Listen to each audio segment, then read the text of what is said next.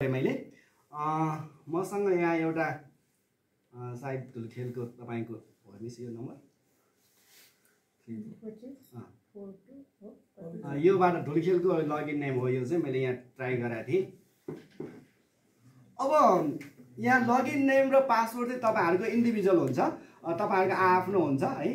नहुनेहरुको म अहिले दिन्छु। प्लस स्कुलको छुट्टै हुन्छ, टिचरको छुट्टै हुन्छ। अब यो टुडेज डेटको एउटा कुरा के छ भन्दाखेरि जस्तै हामीले लेटर अब यसमा हाम्रो के सिस्टम हुन्छ त भन्दाखेरि चाहिँ मैले अघि नै भने यो एप्लिकेसन युज गर्दा हामीलाई सहज होस्, सजिलो होस्, छिटो होस्। अब त्यो के हो त भन्दाखेरि मानौ अब तपाईहरुले चाहिँ जस्तै अहिले टिचर ट्रेनिङमा पठाउँदाखेरि लेटर पठाउनु पर्छ, लेटरहरु बनाउनु पर्छ भने अब यो प्रयोग गरिसकेपछि चाहिँ टिचर सेन्ड गरिसके टिचर चाहिँ ट्रेनिङको लागि सेलेक्ट गर्ने बित्तिकै अटो लेटर जेनेरेट हुने हो। त्यो हामीले लेटर तयार गर्नु पर्दैन भने त्यो लेटरमा डेट कुन आउँछ त भन्दाखेरि तपाईले यहाँ टुडेज डेटमा जुन डेट राख्नु भएको छ त्यही डेट लेटरमा आउने हो। जस्तै तपाईले आज चाहिँ टिचर सेलेक्ट गर्नुभयो भने आजको डेट यहाँ राख्नु पर्यो। यसमा एउटा यो कस्टमाइज चाहिँ किन गरेको त भन्दाखेरि चाहिँ मानौ न तपाईले चाहिँ अब भोलिको डेट अथवा हिजोको डेटमा चाहिँ लेटर पठाउनु पर्यो भने हिजोको डेट राखेर लगइन गर्न पाउनु भयो भने कम्प्युटर सिस्टमलाई हामीले भन्दा पनि हाम्रो कस्टमाइजमा लियौं। हिजोको डेटमा चाहिँ हामीले लेटर पठाउनु पर्ने छ भनेदेखि यहाँ नेपाल डेट चाहिँ राख्न पाउँछौं हामीले। पाइयो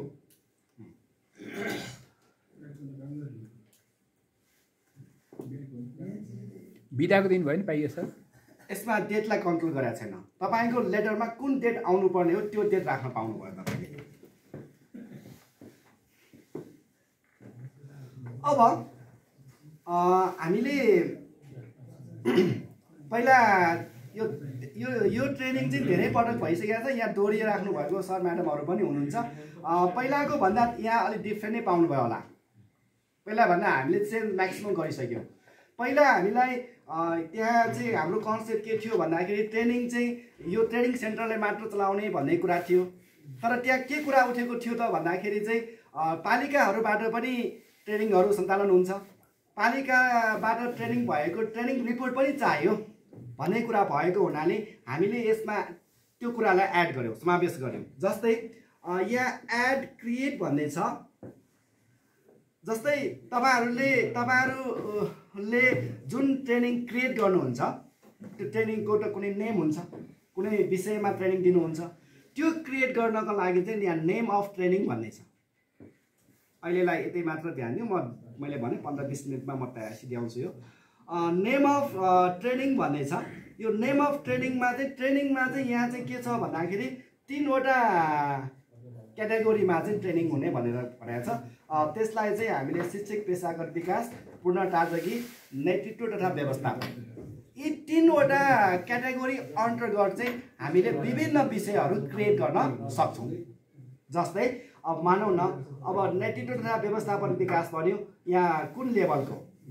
अब जस्तै तपाईहरु लेभल भित्र परेन, तपाईहरु यो ग्रुप चाहिँ कुनै टिचरहरुको लेभल भित्र परेन भने हामीले यहाँ अन्य भन्न सक्छौं है। अब जस्तै 9 to 10, 11 to 12 यसरी 6 प्राध्यापकहरु छन्। अब जस्तै यो अन्य भयो। अब अन्य पछि यहाँ चाहिँ हामीले के को तालिम दिने त मानौ TTMIS को दिने हो भने यसरी सेभ गर्न सकिन्छ। अब यो चाहिँ तपाईले एक पटक सेभ गरिसकेपछि पछि कुनै पनि बेला सेभ गर्नु, नयाँ क्रिएट गरिराख्नु परेन भनेपछि तपाईहरुसँग कतिवटा ट्रेनिङ विषयहरु हुन्छन् यसरी तपाईहरुले क्रिएट गर्न सक्नुहुन्छ। अब एउटा दिमागमा राखौं हामीले हाम्रो पालिकाबाट सञ्चालन हुने ट्रेनिङको प्याकेज क्रिएट गर्न सक्ने रहेछ। यति कुरा दिमागमा राखौं। यति राखिसकेपछि कसरी गर्ने बिर्सियो भनेदेखि हामीले विभिन्न रेफरेन्स दिउँला। मलाई कल कन्ट्याक्ट पनि गर्न सक्नुहुन्छ अथवा मैले भने त्यो मेरो स्लाइडमा पनि प्रोसेस छ है। अब त्यसपछि यसरी प्याकेज क्रिएट गरिसकेपछि यो विषय क्रिएट भइसकेपछि तालिम कहिले सञ्चालन गर्ने, कुन डेटमा कहाँ सञ्चालन गर्ने भन्ने कुरा हुन्छ। त्यो भनेको के हो त न्यू ट्रेनिङ प्याकेज।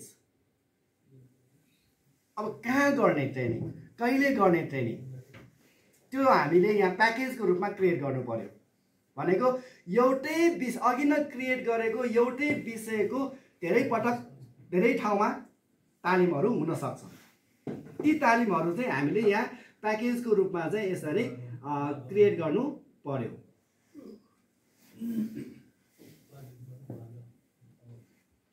यसरी अब कुन डेटमा क्रिएट गर्ने हैन, कुन डेटमा गर्ने, नम्बर अफ डेज कति दिनको बनाउने है, त्यसपछि ट्रेनिङ भेन्यू अब कहाँ ट्रेनिङ सञ्चालन गर्ने, त्यसपछि इन डेट हालेपछि आफै निकाल्दैन सर डे चाहिँ। हजुर स्टार्ट डेट र इन डे हालेपछि नम्बर अफ डेट आफै निकाल्दैन त्यसले। अहिले त्यस्तो छैन, अहिले त्यो चाहिँ राख्नुपर्ने छ। कुन डेटदेखि कुन डेटसम्म चाहिँ नम्बर अफ डेज भन्नुभएको छ सरले, त्यो चाहिँ हो, त्यो चाहिँ गर्न सकिन्छ। मैले यहाँ अरूलाई रिक्वेस्ट के गरेँ भने यो युजमा आइसकेपछि त त्यस्तो सजेसनहरू पाउँछौँ हामीले। अनि कोअर्डिनेटर संयोजक हुन्छ होइन, उहाँको भयो। यसरी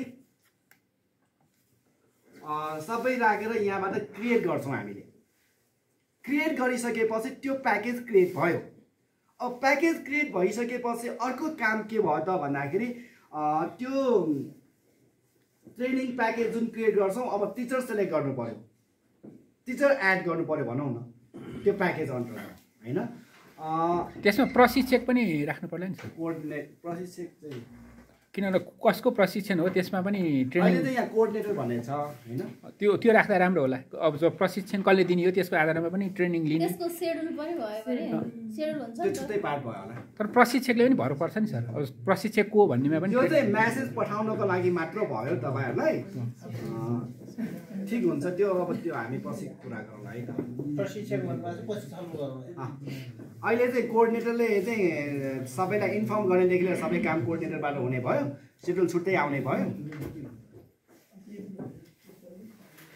त्यसपछि मैले यहाँ के भन्दै थिएँ भन्दाखेरि चाहिँ यो ट्रेनिङ प्याकेज क्रिएट भइसकेपछि यसमा चाहिँ टिचरहरू एड गर्नु पर्यो भनेको थिएँ।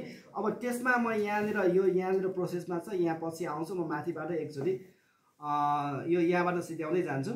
अनि जस्तै हामीले न्यू ट्रेनिङ प्याकेजको कुरा बुझ्यौँ, सब्जेक्ट क्रिएट गऱ्यौँ, विषय क्रिएट भइसकेपछि त्यो विषयको कहिले तालिम दिने प्याकेजको रूपमा हामीले क्रिएट गर्नुपर्ने भयो।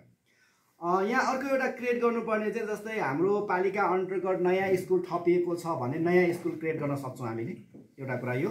तर प्राय यो नपढ्न पनि सक्छ। नयाँ स्कुल भयो,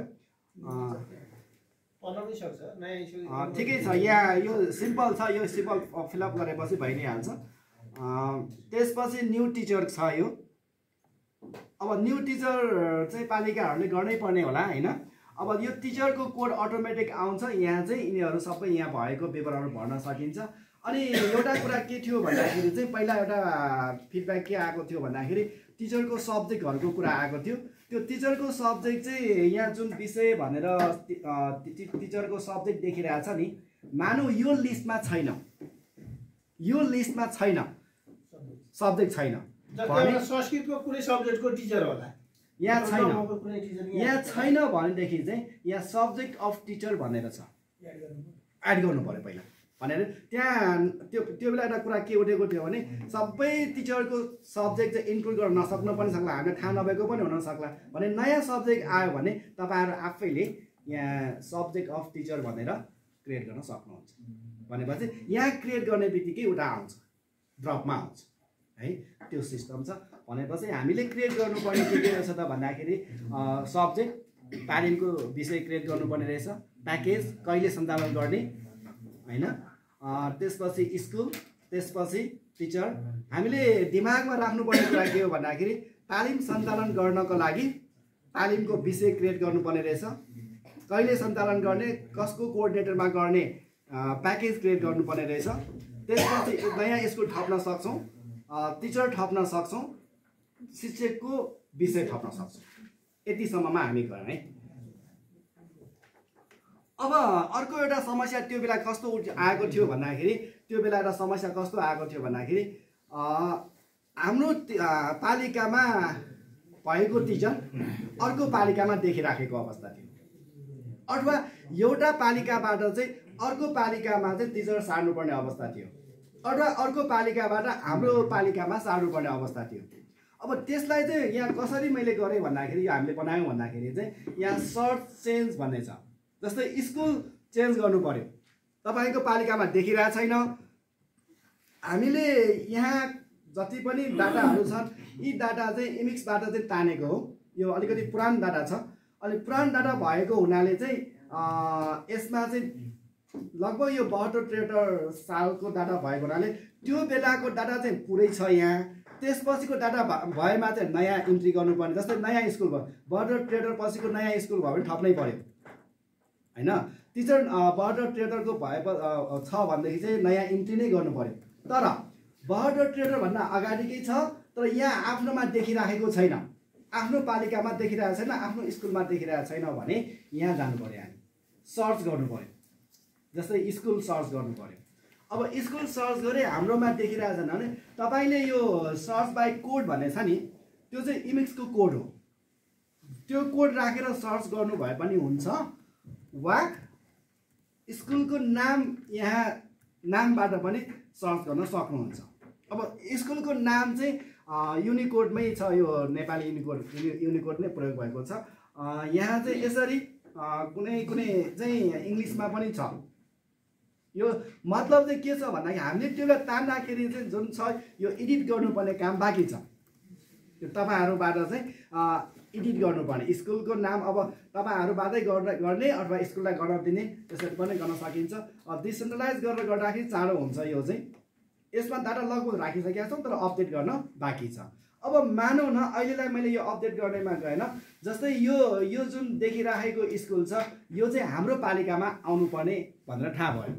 जस्तै तपाईँलाई त तपाईँको पालिका अन्तर्गतको स्कुलको नाम त थाहा हुन्छ नि त, यो स्कुलकोहरू हाम्रो पालिकामा पढ्नुपर्छ भन्ने थाहा हुन्छ। अब तपाईँलाई थाहा भयो तर पालिकामा अन्तर्गत आएको छैन भने यसरी तपाईँले खोज्न सक्नुहुन्छ। कहाँ गएँ म? सर्च है, सर्चबाट स्कुल हो, स्कुलबाट यहाँ नाम टाइप गर्न सक्नुहुन्छ अथवा कोड टाइप गर्न सक्नुहुन्छ। अब यहाँ यसरी आइसकेपछि चाहिँ यहाँ चेन्ज पालिका भन्ने छ। यो चेन्ज पालिकामा क्लिक गर्दा हेर्नुहोस् त, अब तपाईँले के गर्नु परेन, त्यो जुन स्कुल देख्यो नि त्यहाँ चेन्ज पालिकामा क्लिक गर्यो नि हामीले, अब तपाईँले यहाँ अपडेटमा क्लिक गरे पुग्यो। यति गर्दाखेरि त्यो स्कुल तपाईँको पालिका अन्तर्गत देखिन्छ भने केही गरेर बस्नु परेन। एउटा मैले यहाँ तपाईँहरूलाई बुझाउन खोजेको कुरा के हो, तपाईँको पालिका अन्तर्गत स्कुल जुन नाम छ त्यो देखिराखेको छैन, देखाउनु पर्यो। काम यति हो। त्यसो गर्नलाई के गर्ने भयो, हामीले सर्चमा जाने भयो। हामीले है सर्च स्कुल यहाँ कोडबाट पनि खोज्न सकिन्छ भने मैले इमिक्स कोडबाट अब यहाँ चेन्ज गरेँ। तपाईँलाई केले सजिलो हुन्छ थाहा छ भनेदेखि त कोडले सजिलो गर्दा, थाहा छैन भने नामबाट पनि तपाईँले खोज्न सक्नुहुन्छ। यति गरेर चेन्ज पालिकामा क्लिक गर्ने। अब यो स्कुल कुन वार्ड नम्बरमा छ त्यो राख्न सक्नुहुन्छ। थाहा छ भने थाहा भयो भने, तर कम्पलसरी यहाँ राखेको छैन मैले। यो यहाँ नराखिकन पनि अपडेट गऱ्यो भने मिल्छ यो है। यति गर्दाखेरि अब हाम्रो पालिका अन्तर्गत यो स्कुल देखिन्छ। हुन्छ एड गर्नु मैले भने सरलाई के भन्न खोजेको भने 72-73 भन्दा अगाडिको हो भने त्यहाँ भइसकेको छ कि तपाईँकोमा नदेखेको हो, त्यहाँ हुन डाटा चाहिँ भइसकेको छ। नयाँ भएमा चाहिँ एड गर्ने हो। सर्च गर्नुभयो भेटेन, सर्च गर्दाखेरि पनि भेटेन नि त, नभेटेमा त नयाँ नै हो। सर यसलाई लिङ्क गर्न मिल्दैन अहिले, इमिससँग लिङ्क गर्न मिल्दैन यसलाई अहिलेको लेटेस्टसँग छैन। अब इन्टरलिङ्क भएन भने चाहिँ स्कुलहरूले कतिवटा भर्ने भन्न सक्छन् होइन। त्यो भएर इमिस उनीहरूले लेटेस्ट अपडेट गरेपछि त्यो इन्टरलिङ्क भएर यहाँ डाटा अपडेट हुने सिस्टम बनाउन सके, दुईटै अनलाइनमा काम गर्दा त अपडेट हुन्छ। गभर्मेन्टको बिचकै हो त्यो कुरा चाहिँ धेरै उठिराखेको कुरा हो होइन सर, गर्न सकिने तर सिस्टम नै फरक भएको हुनाले अब पोसिबल अहिले भएन होइन। त्यो कुरा चाहिँ उठिराखेको कुरा चाहिँ हो। सरले बर्तरको डाटा तान्ने नि एकछिनै सरले भन्नुभयो इमेजमा लिङ्क गरेर एथेन्टिक अझै भएन। हामीले धेरै प्रयोग पनि गरेर एक त इमेजमा यो लिङ्क हुँदैन, हुन ऊ सिस्टम अर्कै सिस्टमले सिस्टमै छुटेको। अर्को कुरो अहिले इमेजमा अपडेट सबै कतिले त गर्नुभएको छ, अहिले धेरै सुधार भएको छ इमेजमा पनि।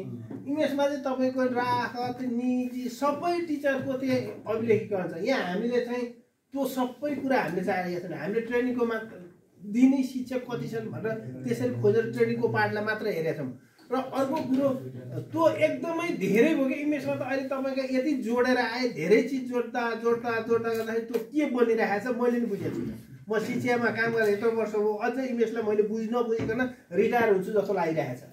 त्यस कारणले त्यो नभए हुनाले अझै पनि योलाई चाहिँ अझै तपाईँलाई यो चाहिँ सजिलो। तपाईँलाई एकचोटि चाहिँ के हुन्छ भने यहाँ अलिकति पुरानो डाटा हामी त्यो इमेजबाट तान्न पनि धेरै सङ्घर्ष गरेर तानेछौँ। अब एकचोटि चाहिँ तपाईँहरूले आफै अथवा कुनै आइटीमा चाहिँ भएको टिचरलाई 2 घन्टा राम्ररी खटिदिनु भने सबै अपडेट हुन्छ। यहाँ भएको डाटामा अपडेट हुन्छ। अपडेट भइसकेपछि तपाईँले गर्नुपर्ने के हुन्छ त्यसपछि भने तपाईँहरूले स्थानीय तहले दिएको ट्रेनिङ अघि भन्नुभयो दिनुहुन्छ नि तपाईँको ट्रेनिङ त्यो प्याकेज क्रिएट गरेर तपाईँले यहाँ गरिदिनु पर्ने अटोमेटिक यसले सिस्टम अपडेट गरिदिन्छ। अनि अर्को तपाईँले अघि भन्नुभएको टिचर नियुक्ति र सरुवामा हामीलाई हैरान गर्नुभएको छ। त्यो टिचर सरुवा गर्दाखेरि चाहिँ यो सिस्टममा पनि तपाईँले टिप्पणी उठाएर सर्भर भइसकेपछि चिठी बनाउने बेला यो सिस्टममा चाहिँ अपडेट गरेर त्यो टिचर अपडेट गरेर के एउटा क्लिक गरेपछि त्यो टिचर कहाँ सरुवा पठाउनु भएको छ त्यो गइहाल्छ। त्यो धेरै गाह्रो पनि छैन। यो पनि अहिले उहाँले भन्नुहुन्छ एउटा सानो क्लिक गरेपछि त्यो टिचर कुन विद्यालयबाट कहाँ जाने भने गइहाल्छ। त्यति गरिदिनु भयो भने तपाईँलाई अनि त्यति चिठी तालिम केन्द्रलाई चाहिँ चिठी पठाउँदाखेरि तालिम पठायो कि कहिले तपाईँ मोबाइलमा मेसेज आउँछ तालिम यतिजना टिचर पठाइदिनु सिस्टम खोल्नुहुन्छ त्यो मोबाइलबाट त्यो मध्ये को टिचर नाम त के छ भने त्यसैलाई ओके गरिदिनुहुन्छ। चिठी अटोमेटिक जेनेरेट भएर आउँछ हामीलाई तपाईँ कहाँ पनि ओसी बसिहाल्छ। स्कुललाई पनि जान्छ त्यो चिठी। अब त्यो भएन भनेदेखि तपाईँलाई चाहिँ हामीले तपाईँलाई टिचरै छान्नु पर्यो भने यो लेभलको के टिचर छान्नु पर्यो भने त्यो सर खोलेर स्कुल हेरेर यो टिचरलाई पठाइदियो भने त्यो टिचरको क्लिक गरिदिएपछि फेरि हामीले चिठीसहित आइहाल्छ इन्फर्मेसन आउँछ। अब यो चिठी बनाएर झन्झट गर्ने काम चाहिँ नगरौँ। तपाईँलाई एकदमै त्यो टिचर छान्ने बेला पनि को छ कुन चाहिँ टिचरको फाइल ढड्डा पल्टाएर हेर्नुभन्दा अथवा अघि नै मैले भने वरिपरि घुम्ने टिचर हेर्नुभन्दा त त्यस सिस्टमले हेर्दाखेरि राम्रो हो। त्यो हिसाबले गर्न खोजे हो अरू सरले जोड्छ। त्यस कारणले इमेजसँग जोड्न यहाँले भनेको अलिकति त्यो जोडेर त भइहाल्छ अपडेट हुन्छ। तर इमेजसँग जोड्दाखेरि धेरै चिज जोडिँदो रहेछ सर। हामीले मागे जस्तो नहुने हुनाले यो तपाईँलाई एकचोटिलाई चाहिँ अलिकति अपडेट गर्न गाह्रो त्यसपछि केही छैन। होइन हामीलाई इमेजबाट चाहिने तपाईँहरूले भनिराख्नु भएको चाहिने एउटा टिचरको इन्फर्मेसन मात्र हो। मात्र त्यति मात्र चाहिने हो हामीले होइन। अब टिचरको इन्फर्मेसन त लगभग यसमा भइसकेको छ। नयाँ कुनै भइहाल्यो थप्ने मात्र हो त्यति मात्र चाहिने हो। अरू डाटा त त्यहाँ डिपेन्ड अब हामी त्यहाँसँग लिङ्क भइहाल्यो भने पनि तिनीहरूमा डिपेन्ड हुनुपर्छ। अनि तपाईँहरूलाई थाहा छ यो नेपालमा आइआरडी कुन भर्दाखेरि कतिको स्लो हुन्छ कतिको के हुन्छ भन्दाखेरि धेरै डाटासँग लिङ्क गर्ने बित्तिकै यहाँ हामीले जुन रिपोर्ट चाहिरहेको हो त्यो रिपोर्ट निकाल्न हामीलाई गाह्रो हुन्छ। हामीलाई त ट्रेनिङको रिपोर्ट मात्र चाहिने हो। अनि अस्ति फेरि यसलाई कसरी इमेजसँग लिङ्क गर्न सकिन्छ भनेर मैले एकचोटि उहाँकै इमेजसँग काम गर्ने साथीहरू पनि बोलाएर यहाँ तालिम केन्द्र एउटा मिटिङ पनि गरेँ। हामीले यति गरिसकेका छौँ। अब यो हाम्रो लेभलमा पुग्न उहाँहरूले अलि सकिन्न कि जस्तो पनि फिल इमेजको सरहरू मसँग पनि बस्नु भएको त्यो भयो हुनाले अब यसलाई चाहिँ हामीले गरिसक्यो हुनाले यसलाई अपडेट गरेर गयौँ भने यो सबैलाई हुन्छ। टिचर ट्रेनिङ मात्र नभएर टिचर म्यानेजमेन्टसम्मको काम पनि गर्न देखियो हो। यो तपाईँलाई सजिलो हुन्छ। अब अझ बिस्तारै तपाईँहरूको डिमान्ड अझ तपाईँले सरुवाकै कुरो गर्नु एउटा टिप्पणी उठाउने सिस्टम भने यहीमा हालिदिनुपर्छ कि भनेर भोलि मैले सोचिरहेको छु होइन। खर टिप्पणी फलान ट्याक्क हाल्यो घर प्रिन्ट टिप्पणी पनि आइहाल्यो फर्मेट बनाइदिने हो भने अझ सहज हुन्छ भने चाहिँ त्यो चाहिँ अब अर्को सिस्टममा जाउँला। अहिलेलाई चाहिँ कम्ती यो चिठी तालिम केन्द्रमा जाने आउने समयलाई चाहिँ अपडेट होस् भन्ने हो। अब जस्तै हामीले त्यो टिचर हामीले पालिका चेन्ज गरिसकेपछि जस्तै मैले मेरो पालिकाबाट खोलेपछि उसले 5 साल नगरपालिका भनेर देखाए। जस्तै चितवनको रत्ननगर लिएर आयो। तर मेरो पालिकाको चाहिँ कुन स्कुलमा त्यो जस्तै चेन्ज हुँदाखेरि चाहिँ 5 साल नगरपालिकाको पनि फलानु स्कुलमा भन्ने भयो भने अझ बेस्ट के हो साँच्ची त्यो हुनसक्छ। जस्तै रामबहादुर भन्ने मान्छे चितवनबाट रत्ननगर नगरपालिकाबाट 5 साल नगरपालिका आएपछि मैले त्यसको चाहिँ पालिका चेन्ज गर्नु पर्यो नि त। त्यहाँबाट यहाँ टिचरको कुरा गर्नु पर्छ सर। यहाँ छ सर यो तपाईँले यो हिन्दोमा 5 साल होइन यो अधिराज्यभरिको चाहिँ भनौँ अहिले बागमती प्रदेशको मात्रै कुरो गर्नु यो प्रदेशभित्रको तपाईँले जहाँको टिचर पनि तानेर ल्याउन सक्नुहुन्छ। तपाईँका टिचर्सको जस्तै अनि मैले स्कुलमा भनेपछि त्यहाँको रत्ननगर हेर्नु सर म देखाउँछु सर। मेरो 5 खालको ज्ञानेश्वरी बारेमा आउनु पर्यो। यहाँ यो यही प्रोसेस हो। अब देखाउँछु सर। जस्तै मात्रै कुरो भयो अब तपाईँलाई सजिलो छ भने मोबाइल नम्बर थाहा छ भने उसको मोबाइल नम्बर खोज्न सक्नुहुन्छ। हामीले इन्ट्री गर्नु पर्यो एउटा थप दिनु पर्यो। तपाईँलाई मोबाइल नम्बर थाहा छ भने मोबाइल नम्बरबाट खोज्न सक्नु भएन सर। अब खोजिसकेपछि चाहिँ चेन्ज स्कुल छ, त्यो अर्को पालिकाबाट आओस् जहाँसुकैबाट आओस्, हाम्रो प्रदेशबाट हो, हाम्रो प्रदेशको भयो, हाम्रो प्रदेशको जहाँको भए पनि आउँछ। यहाँ क्लिक गर्यो होइन सर, यहाँ क्लिक गरिसकेपछि अब तपाईँले एउटा काम के गर्नु पर्यो त भन्दाखेरि यहाँ कुन स्कुलमा राख्ने त्यो यहाँ छान्नु पर्यो। स्कुल भनेपछि 5 सालको सबै अहिले 5 सालको यो अहिले देखेको ढुल्खेलको मात्र भयो। अब यहाँ क्लिक गर्यो होइन सर। अब एउटा अझ एउटा के हो भन्दाखेरि अस्ति एउटा क्वेसन पनि थियो नि, जस्तै हाम्रो स्कुलबाट छोड्यो, यहाँबाट रिटायर्ड भयो अथवा समथिङ भयो, हाम्रो पालिकामा छैन भने त्यो टिचरलाई चाहिँ हामीले यहाँ लिभ के गर्ने भनेको थियो, त्यो बेला जुन कुरा उठेको छ नि त्यो समाधान भइसकेको छ। यहाँ डिसमिस के भयो अर्डर भने छानेर गयो भने अब यो रिजर्भमा बस्न गयो यो टिचर, त्यसलाई जान्छ सर। त्यसलाई ट्रान्सफर गर्न मिल्दैन सर, किनभने टिचरसम्म लगइन गर्ने भयो नि त। त्यो चाहिँ तपाईँको 2-3 टा जान्छ। एउटा मोबाइलमा म्यासेज जान्छ, म्यासेज गएपछि मेरो सिस्टममा त्यो चिठी आइसक्यो भने तपाईँले सिस्टम खोल्नु पर्यो। सिस्टम खोलेर त्यो टिचर ओके गरेर क्लिक गरिदिएपछि चिठी सहित मगा आइहाल्यो।